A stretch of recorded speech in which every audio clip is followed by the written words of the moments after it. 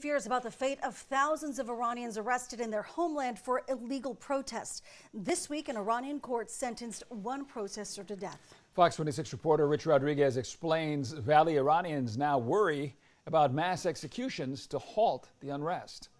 It's illegal to protest in Iran, but they've continued for 2 months. The death of a 22-year-old woman accused of not wearing her hijab or headscarf correctly spawned the protest in September.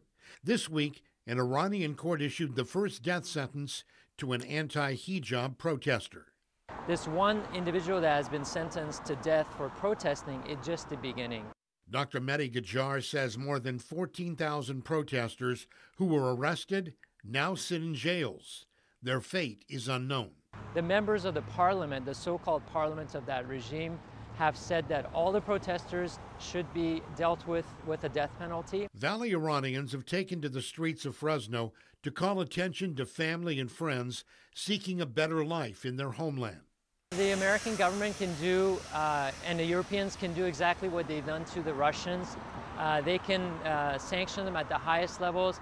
They can take their properties and freeze their assets. Dr. Gajar says Iran has been ruled by a brutal dictatorship for more than 40 years. With pressure from the West, he believes change is possible. Rich Rodriguez, Fox 26 News. Now, this Saturday afternoon, local Iranians will hold a protest in northeast Fresno at Blackstone and Nies. It begins at 3.